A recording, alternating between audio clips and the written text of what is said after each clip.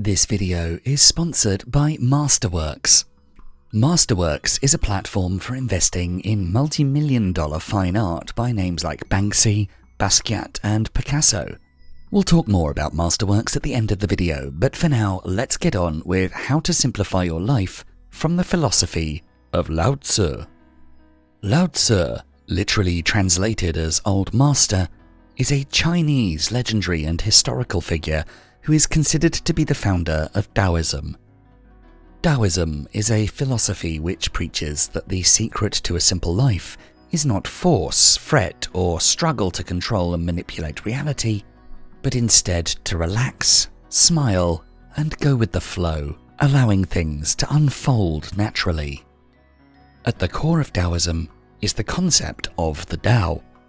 The word Tao is defined as a path or way that, if followed, leads to a life of simplicity and harmony. Taoists believe that the Tao is the driving engine of creation, both the source and essence of all things. It encourages us to be in touch with our inner selves, for it's when you know who you really are that you become one with nature, doing things in a natural way with no unnecessary complications, thus achieving the truest simplicity in life. Lao Tzu is also credited as the writer of Taoism's most sacred text, the Tao Te Ching. It is packed with his remarkable wisdom and messages of peace, resilience, and living cohesively that reminds us what really matters in life. He is a central figure in Chinese culture, but his words can apply to people all over the world, which is why in this video we bring you 4 ways to simplify your life from the wisdom of Lao Tzu.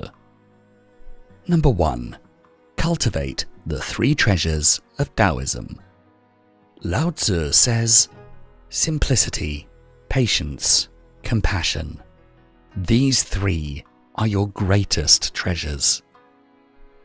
Lao Tzu outlines what he calls the 3 treasures, 3 values or qualities of mind that are key to living a simple life of virtue, integrity, and living in natural harmony with the Tao.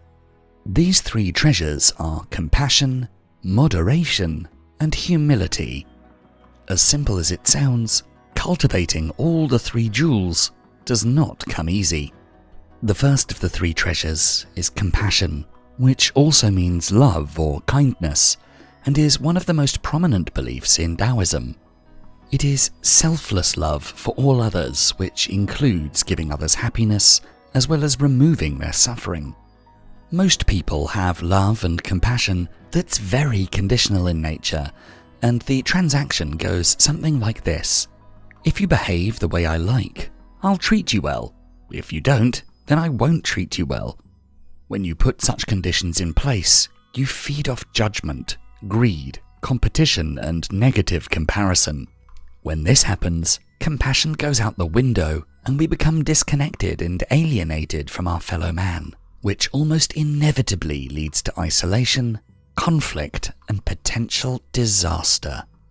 The compassion called for by Taoists is impartial, expects nothing in return, and is not possessive. People who only have conditional love are selfish, and they tend to have frequent conflicts with others. One can practice compassion in many ways, starting from the simplest day-to-day activities. It could be as simple as remembering to smile and say hi to your colleagues after entering your workplace, or holding the door open for the person behind us, etc. Every morning thinking about how we can help the people around us, how you can practice compassion by your speech, actions, and thoughts without any exceptions. If we're more compassionate, we find more happiness and less conflict in life. The second jewel of Taoism is moderation.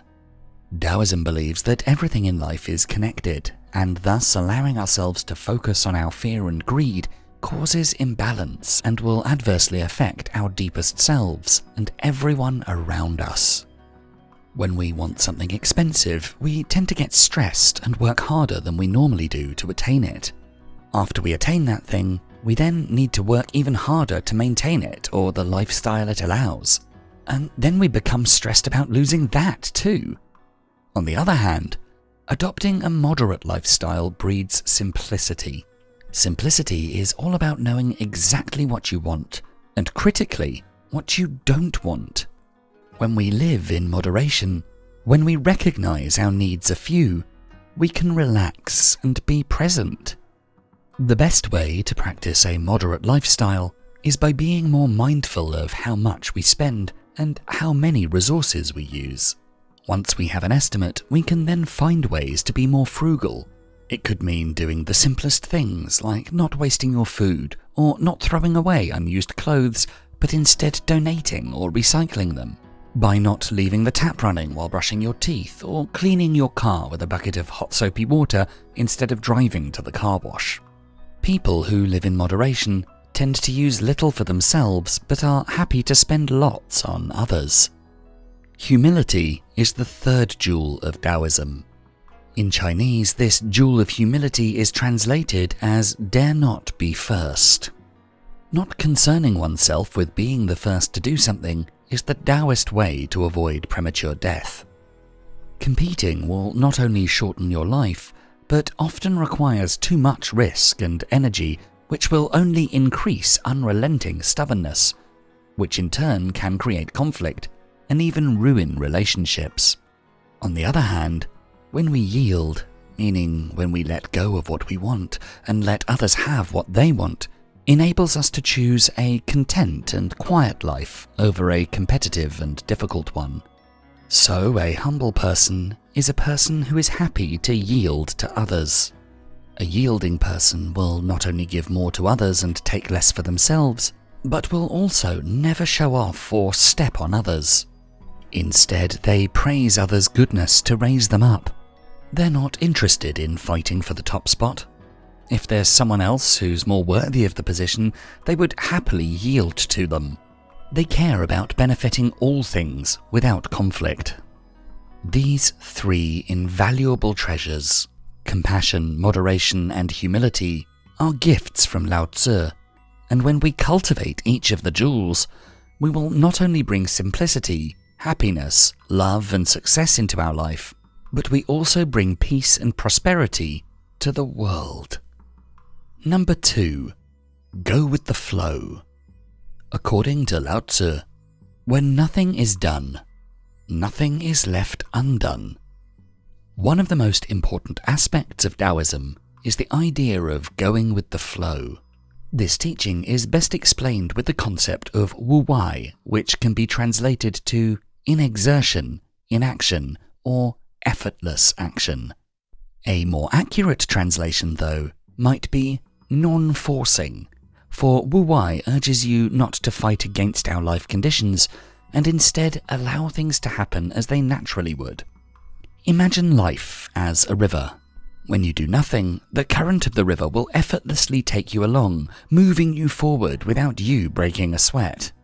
Doing nothing doesn't result in you being stuck in one place. Instead, the river takes you along to new places and situations. This is an effortless way of living life, and the way by which you can enjoy the ride the most. If you give in to impatience and try to swim with the current to get there faster, you will only waste more energy reaching what you would have reached anyway. Or worse, if you fight against the path of life and swim against the current, it might well take all of your energy, only to lead to limited and disappointing results. The concept of wu wai, then, urges you to simply go with the flow of the river.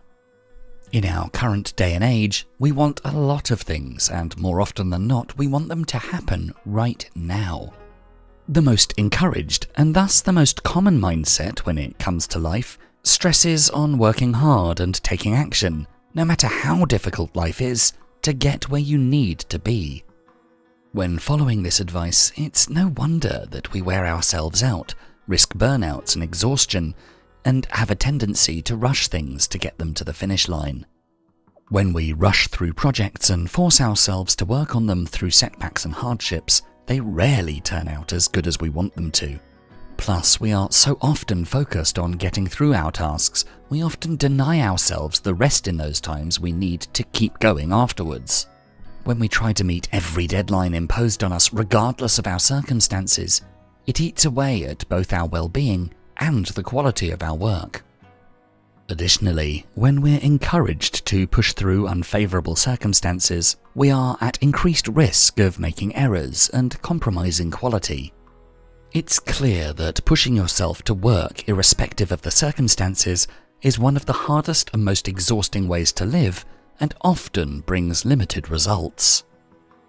Taoism, instead, suggests that we give up this rush and surrender ourselves to the natural flow of life, the Tao. Now, this doesn't mean that we refuse to work or sit back lazily and never do anything. Indeed, understanding Wu Wai as laziness would be a gross misinterpretation.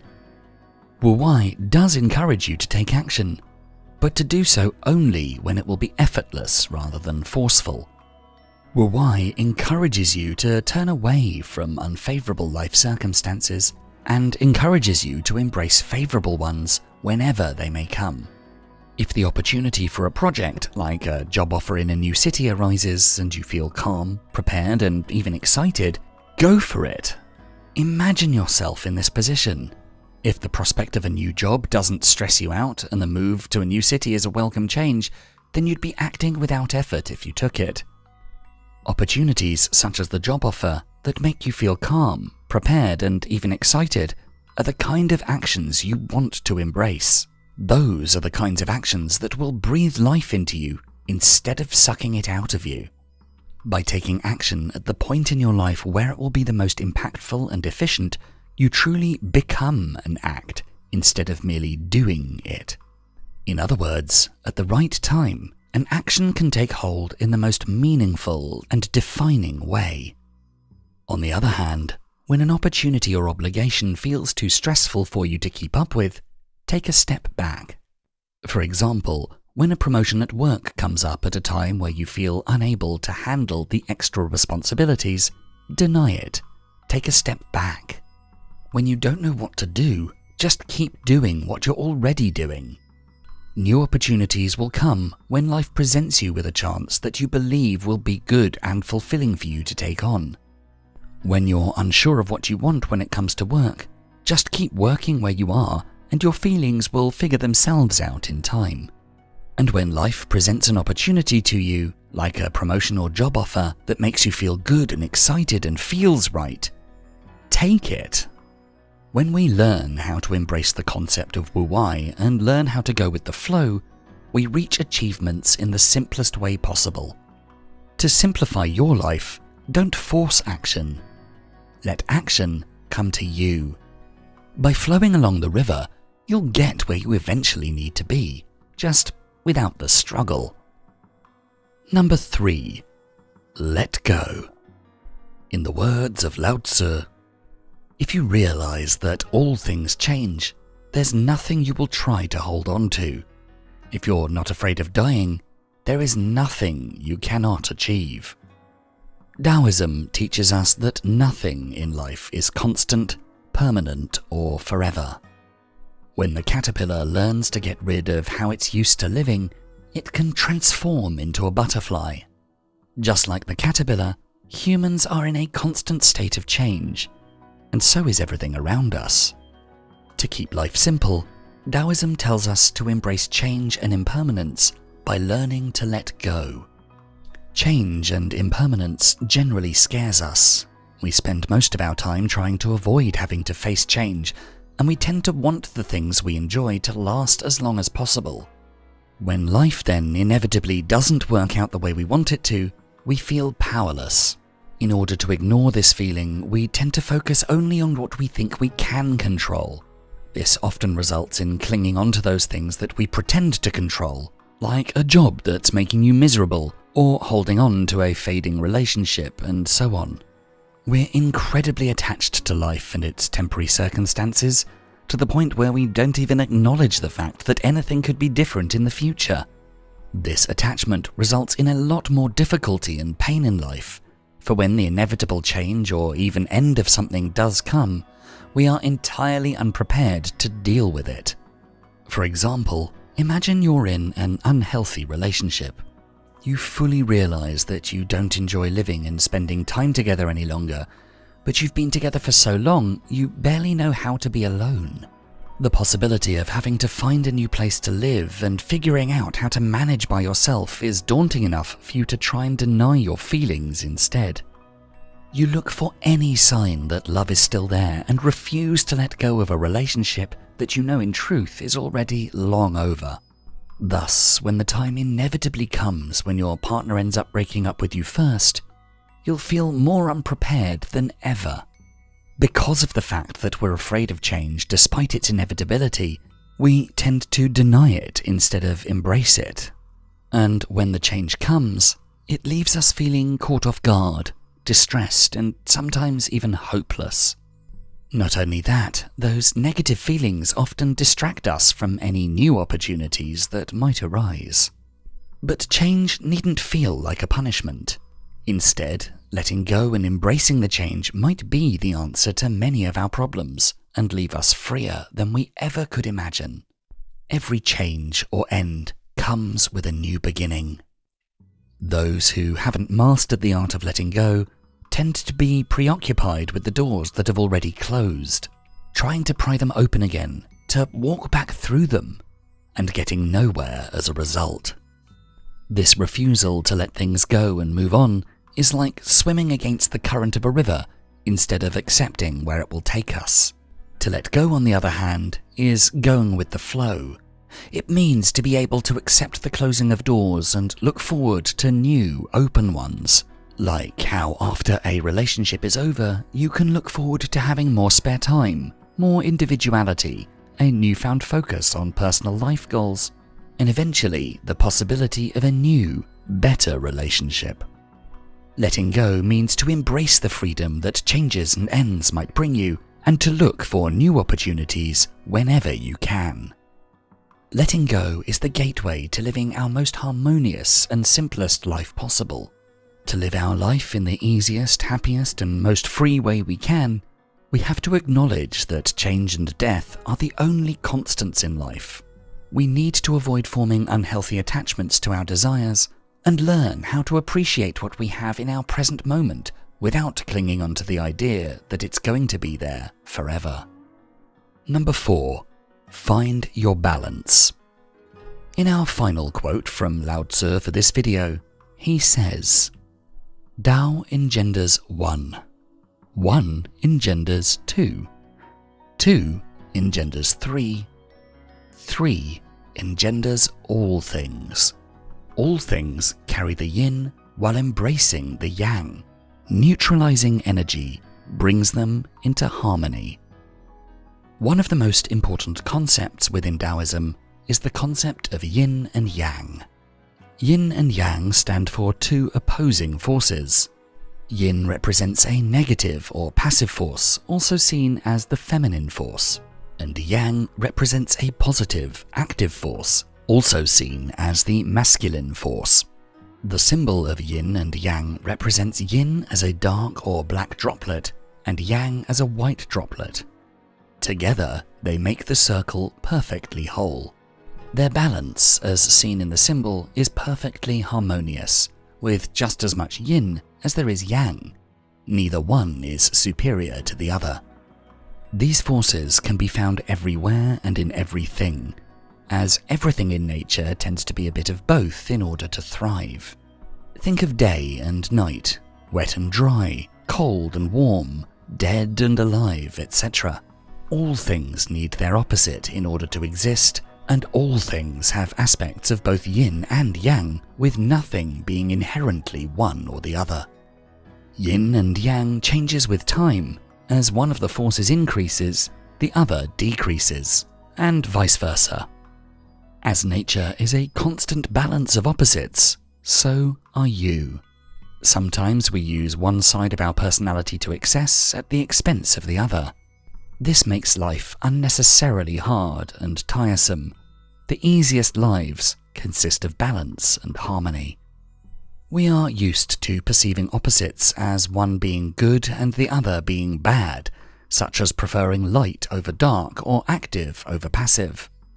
As a result of this view, we tend to try to lean towards one side, completely dismissing the other.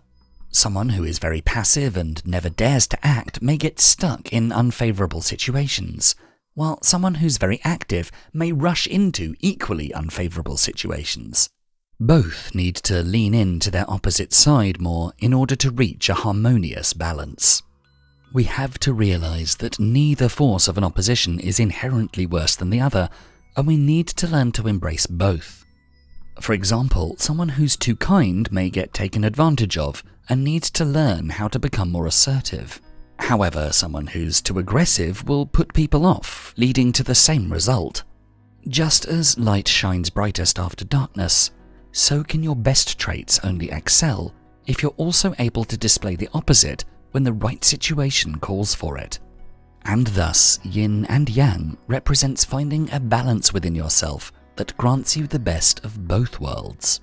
Finding balance goes for more than just character traits. You can't live a physically active lifestyle without taking enough rest. Everything in your body is interdependent. When your mind is being uncared for, it performs badly, and in turn, so will your body and vice versa. Thus, a healthy mindset is as important for your physical health as a good diet, and the same can be said in reverse for your mental health. Finding balance means examining your physical health when you're currently focused on improving your mental health, and vice versa. In order to live a simple and happy life, let your yin and yang truly complement each other. Be in complete harmony with yourself and the world. As we mentioned at the beginning, this video is brought to you by Masterworks. For most people in modern society, the biggest barrier to a harmonious life is money. It's easy to say you're going to go with the flow until it impacts your basic needs, which having no money is guaranteed to do. So ideally, we'd have our money working for us so we can focus our energy on higher pursuits. But in 2022, that's easier said than done. Most ways of passively growing your money, like investing in the stock market, have been suffering this year. But with inflation basically taking money out of your bank account, it's daunting to sit around and do nothing. That's why we're excited to tell you about Masterworks. It's a unique platform that lets you invest in contemporary art by legends like Picasso and Banksy, but for a fraction of the full price. According to Citibank, art has a very low correlation to other investments like stocks, so when they dip, your art investments may not. And if inflation has you worried, art is a compelling option. The last time inflation was this high, it appreciated more than gold and real estate at an average of 33% per year. Since we're talking about investment, and if you're investing your money, your investments can fluctuate. They can go up as well as down. And we talking about this doesn't mean we're giving any financial advice. But what Masterworks is doing is really fascinating, and it's also in their best interest to get the highest return from selling their art. Which is why, from the 6 paintings they've sold, Masterworks has delivered an average return of 29% to their investors, including a sale just last month for 33% return. Most wealth managers and experts would tell you that you shouldn't put all your eggs in one basket, meaning that you should diversify your portfolio. And investing in art is definitely an interesting way to do that. So if you're interested in Masterworks and wish to gain priority access, click on the link in the description. And as always, if you enjoyed this video, please make sure to check out our full Philosophies for Life playlist. And for more videos to help you find success and happiness using ancient philosophical wisdom, don't forget to subscribe. Thanks so much for watching.